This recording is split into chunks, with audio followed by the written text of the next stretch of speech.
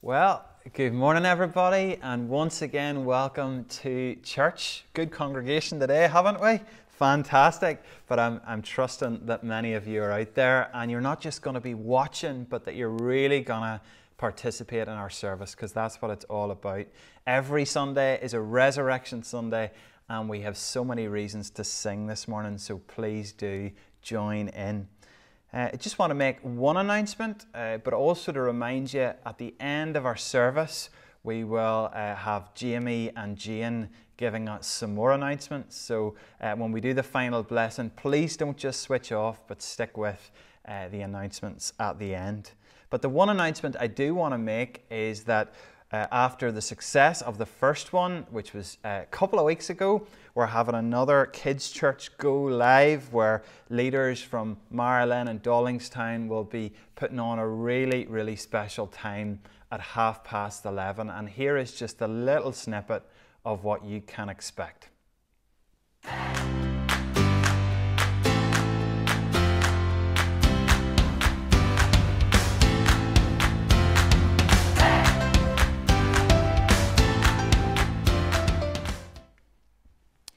It looks brilliant, doesn't it? My wee Eliza absolutely loved Kids Church Go Live a couple of weeks ago. And just to let you know, that will be happening every second week. So keep an eye out for that.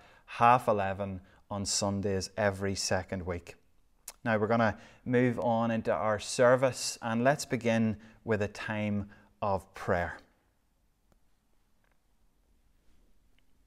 Heavenly Father, we want to invite you to fill our worship with meaning today. We know that these are strange times. We know that it's a little bit like Groundhog Day as we continue to tune in on our TVs and our iPads, but yet you are worthy of our worship, and we want to give you all our praise today.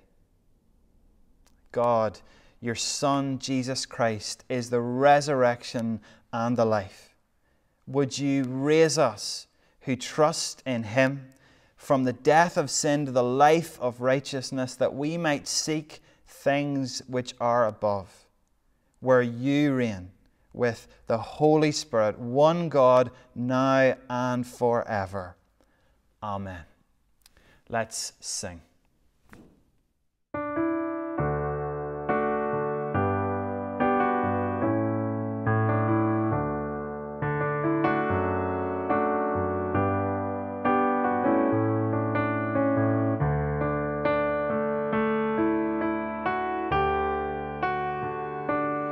In the darkness we were waiting, without hope, without light, till from heaven you came running. There was mercy in your eyes, to fulfill the law and prophets. To the virgin came the word, from a throne of endless glory to a cradle in the dirt.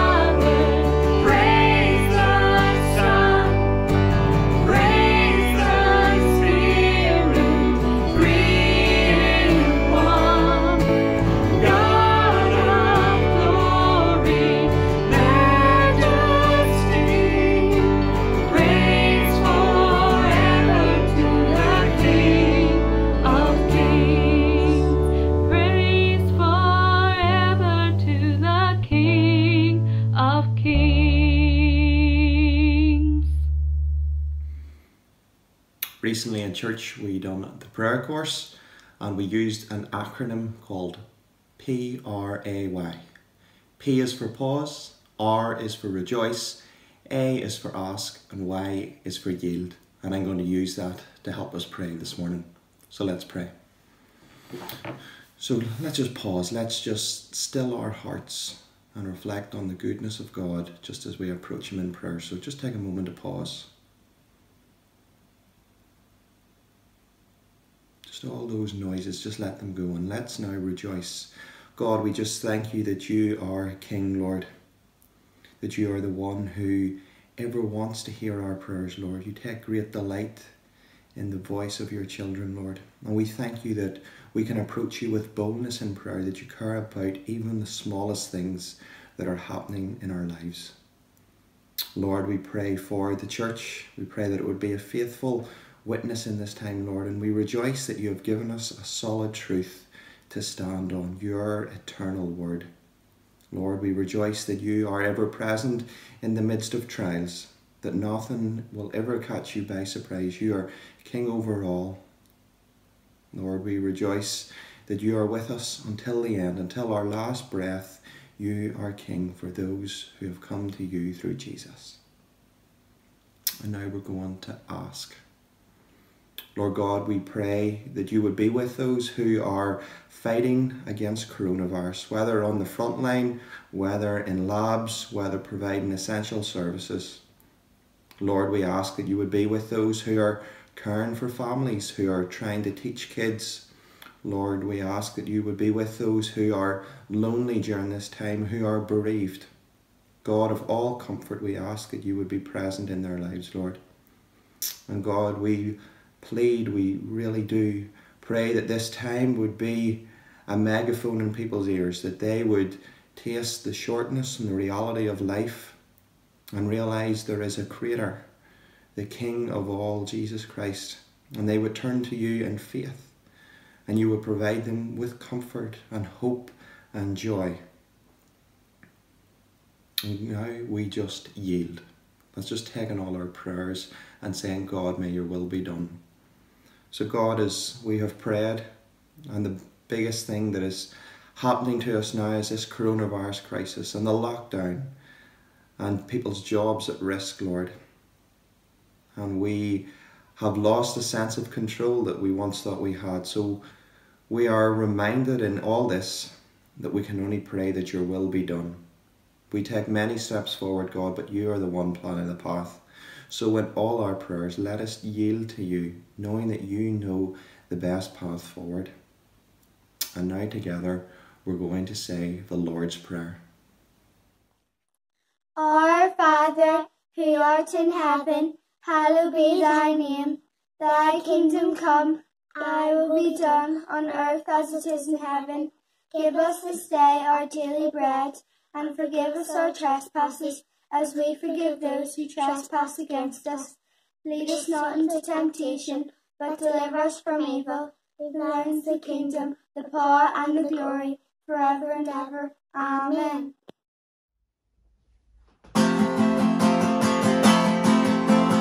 Set your rule and reign in our hearts again.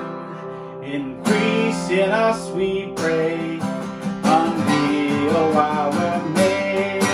Come set our hearts ablaze with hope and wildfire in our very soul. Holy Spirit, come, invade us now. We are your church, we need your power in us. Sing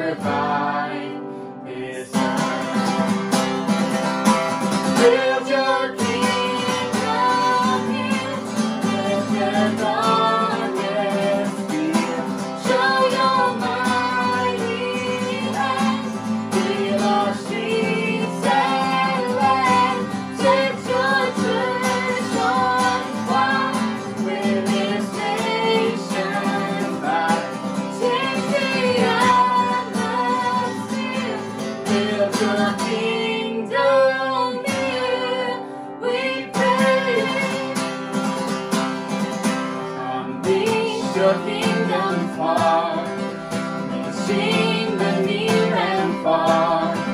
No force of hell can stop your beauty's changing heart.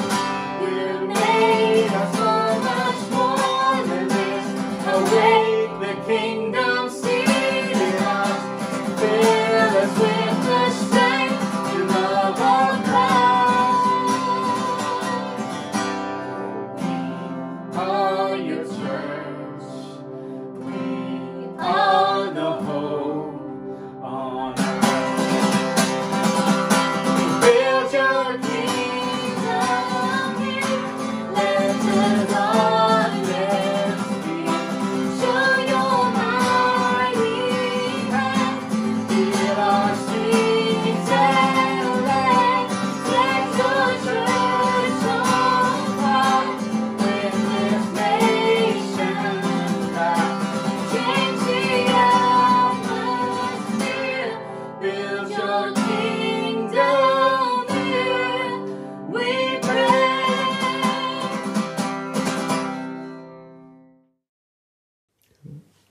1 Peter chapter 1, verses 3 to 5. Blessed be the God and Father of our Lord Jesus Christ. According to his great mercy, he has caused us to be born again to a living hope through the resurrection of Jesus Christ from the dead, to an inheritance that is imperishable, undefiled, and unfading, kept in heaven for you, who by God's power are being guarded through faith for a salvation, ready to be revealed in the last time. This is the word of the Lord.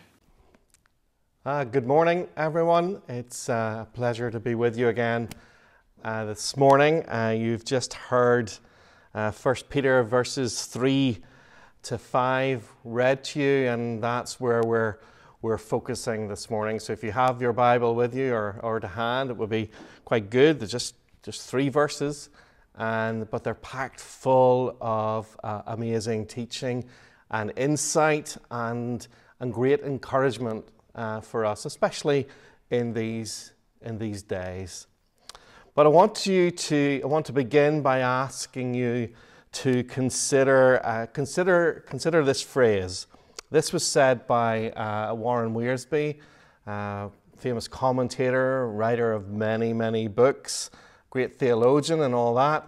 And he said the following: what life does to us depends on what life finds in us. I'll say that again. What life does to us depends on what life finds in us.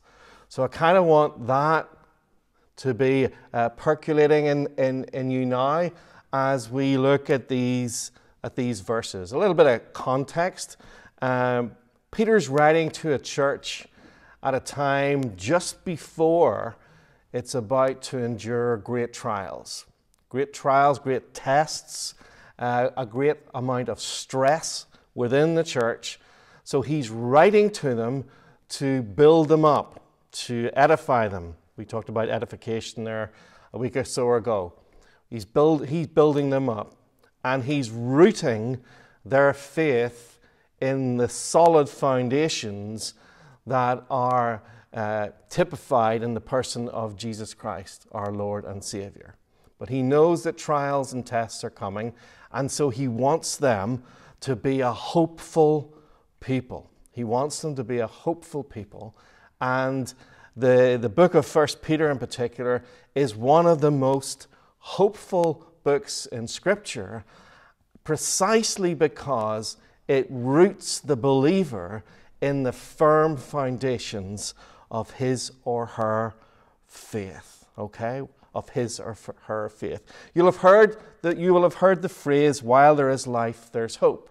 It's a phrase that dates back to Roman times. It's not a recent invention or something that was brewed in the last couple of hundred years. Where there's life, there's hope has been around since Roman times. It met their expectation of life and death. Where there's life, there's hope of continuing life. But we as Christians don't buy into that. We can recognize the sentiment behind it, but what we would say is that it's not the fact of life that determines hope, but the faith of life which determines hope. Do you get that? It's not the fact of life which determines hope, but the faith of life. And this is what Peter is getting into in these verses 3 to 5 of the first chapter of 1 Peter. He's telling them about the hope beyond all hopes, the definitive hope. There is nothing bigger, there's nothing wider, there's nothing greater than this hope that characterizes their faith. So he begins in verse 3 by saying, "Blessed be the God and Father of our Lord Jesus Christ. According to his great mercy, he has caused us to be born again to a living hope through the resurrection of Jesus Christ from the dead." A living hope. We're coming through the Easter season. We've just celebrated Easter there a few weeks ago. The essence of Easter is the resurrection, which is the proof of the hope of life after death, personified in Jesus Christ. Our hope is not something that gets dashed on the rocks of life with all the vagaries of life, the pressures, the things that happen in life. Our hope doesn't get dashed on those things. Our hope is a living hope that is identified, and we identify in the person of Jesus Christ, our Lord and Savior. That's our living hope. Our living hope is a person. And it is that hope, it is precisely that hope, which makes sense of everything we do and believe as Christians, as followers of Jesus Christ. That's what really matters. Martin Luther famously said, "Everything that is done in the world is done by hope." I'm standing here before you this morning because the very hope that I'm talking about is the same hope that I know can save you if you're not already in a relationship with Jesus Christ. It is a hope which takes you beyond the grave to life eternal. It means that death is dead. It is a hope, such an exciting, wonderful, and loving hope. And it's the reason I stand here today. It's the reason Simon will stand here tonight. It's the reason that we as Christians are so hungry and eager to tell you about the person of Jesus Christ, because of the hope embodied in the person of Jesus Christ. A living hope. Not a fabricated hope, not an earthly hope, not a synthesized hope, not a temporary hope, not a hope that gets dashed on the rocks of life's troubles and tribulations, but a living hope founded in the resurrection of Jesus Christ. And that is precisely the first stage of the encouragement that Peter is giving the church at this time when he knows that big trials are coming along. Then he says something altogether wonderful. So not only have we been born again to a living hope, born again, second birth, not the physical birth, but the spiritual birth through belief in the person of Jesus Christ. Not only have we been born again to a living hope, but to an inheritance that is imperishable, undefiled, and unfading. Hear that again, an inheritance that is imperishable, undefiled, and unfading. Now, the inheritance, the use of the language of inheritance would have rung bells with the listeners. People would have considered and understood what inheritance means, to inherit from one's parents, specifically a father, to inherit. And typically in those days that would have been land or money or whatever. In fact, it really hasn't changed down through the centuries, has it? How one inherits. But this inheritance can't perish, can't be spoiled, and won't fade. Because this inheritance is an inheritance in the glory of God. Hear that again. This is an inheritance in the glory of God. And I just love what it says. I just love what it says in the book of Romans. Romans chapter 8 and verse 17. And if children, then heirs of God and fellow heirs with Christ, provided we suffer with him in order that we may also be glorified with him. For I consider that the sufferings of this present time are not worth comparing with the glory that is to be revealed for us. We are heirs. We are heirs with Jesus. We have a mighty inheritance, an inheritance that is eternal, and something so wonderful as to share in the glory of God. That is our inheritance. What's more, as we continue in verse 4, that inheritance is being kept in heaven for you. It is being guarded. It is something that is precious.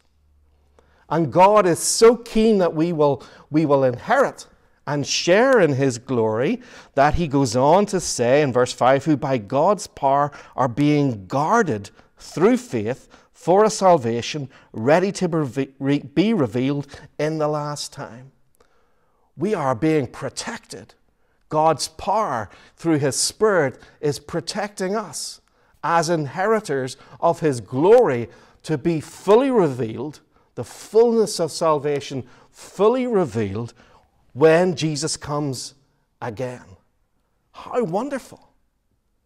Is that not a most hopeful of messages? Is that not a most hopeful of messages? You see, this living hope then becomes our compass in life. It becomes the very fabric of our DNA. Jesus is the very reason for living and living on in him and through him and in his power provided by the Spirit. What an amazing hope we have, especially in these days when so many things are impacting upon us and could lead us to despair. Isn't it wonderful to know that we have an inheritance that can't be spoiled, that won't fade, that will never perish, that is a living hope embodied in the person of the risen Lord Jesus Christ? And of course, then that has to beg the question, because we can't avoid the question, is that a living hope that you recognize for yourself today? Remember in verse 3, according to his great mercy, he has caused us to be born again to a living hope. Not the physical birth from one's mother, but the spiritual birth through the grace of God in the power of the Spirit. Do you want to inherit his glory today? Because he's wholly available for you today. But it requires your repentance. It requires an understanding of our failings and our sinfulness. But he's there. He doesn't socially distance himself from you. And he wants you to cry out to him. And he will come. And by his grace and his great mercy, he will cause you to be born again to a living hope through the resurrection of Jesus Christ from the dead, to an amazing inheritance that is imperishable, undefiled, and unfading. What's more, he will guard and keep you until our Lord Jesus comes again to ensure that you share in God's glory in the last day. How amazing a hope is that? Is that something you want today? I sincerely and prayerfully hope that it is. Amen.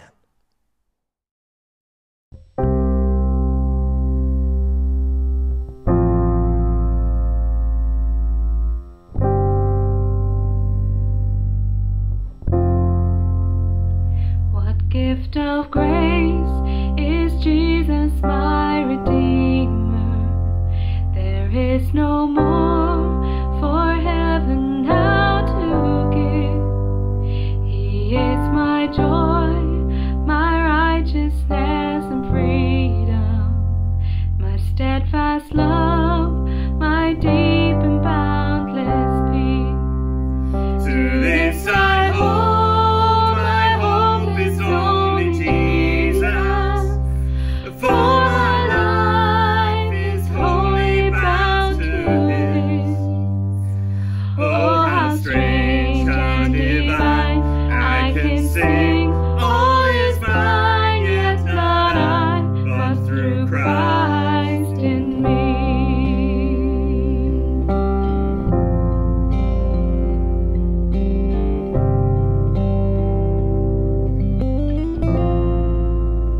The night is dark, but I am not forsaken.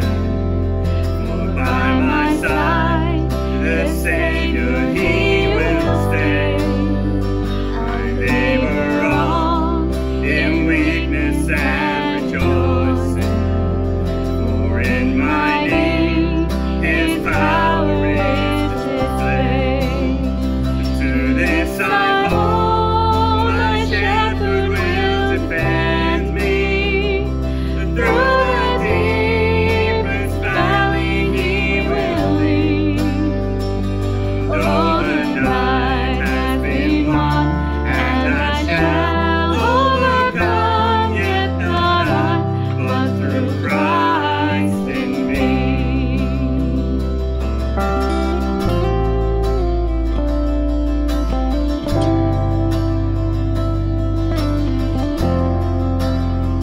No fate I dread, I know I am forgiven. The future sure, the price it has been paid. For Jesus bled and suffered for my pardon, as He was raised to overthrow the grave. To this I hold, my sin has been defeated. Jesus now and ever is my plea. Oh, the chains are released, I can sing.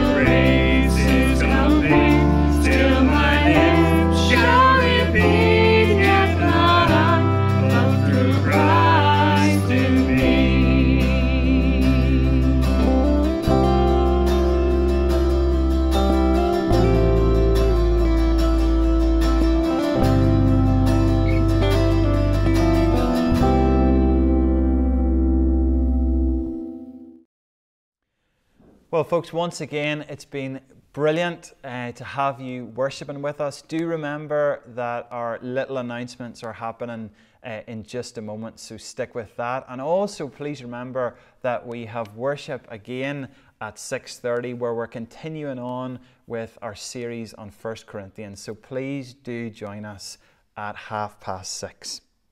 I'm going to close in prayer. Heavenly Father, it has been good to be in your presence.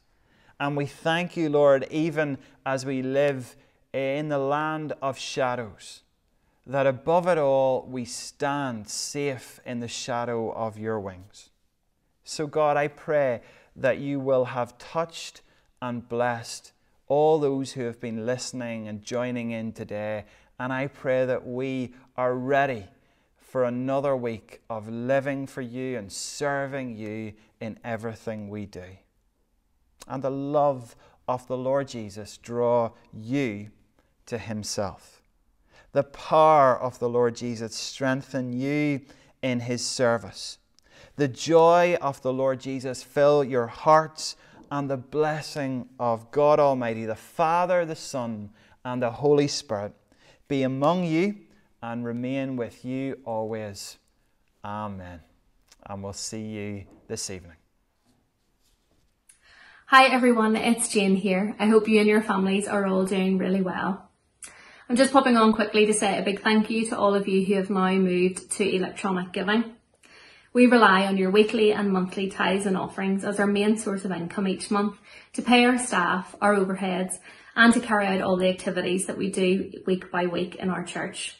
Whilst we're not physically meeting at present, there is still plenty going on behind the scenes, so your continued support is very much appreciated. If you haven't done so already and you would like to move to electronic giving, then there are two main options. The first one is a standing order, which is a set amount that is transferred to the church bank account at a set time each month. We've put a link on the screen and in the description box below that will take you to the church website, where we've put some more information on how to do this for various different banks. If that's not an option for you in your bank, then the second option is to donate via PayPal. Again, the link will take you to the church website, where there is a PayPal button that will guide you through the process. If you have any questions at all about electronic giving, then please do not hesitate to get in contact with us and we will try to help where we can. I really hope that I get to see you all in the not so distant future. Thank you. Hello, hope you're all doing okay. Just want to give you a couple of updates around communication. So the first one, our COVID-19 hotline is still open. So if you or somebody you know needs some help, or if you or somebody you know is feeling isolated, please don't hesitate to give that number a call and we'll do our best to help you. So just as a reminder, that number is 07544 544 181. Second thing I want to update you about is prayer requests. So I'd just like to thank everybody who's submitted a prayer request to date, and I just want to reassure you that those prayer requests are being dealt with in a small, discreet group. And if you have a prayer request that you would like to submit, there's a confidential form on the website. So if you go to magheralin.org/prayer-requests, you can submit it there. And finally, communication is just so important these days, just keeping everybody in the loop. And I just want to touch on our parish update. So the parish update email comes out weekly and contains information on our services, the psalms for that week, new blog posts, events, albeit digitally for now. And it's just a great way to let everybody know what we're doing to try and keep our parish together in these tough times. So if you don't receive these emails, I'd really like to encourage you to fill in a form on our website and give us your email address so that we can add you to that mailing list. So on our website, that's magheralin.org/update-your-email. Thank you everybody, and hope you're doing well.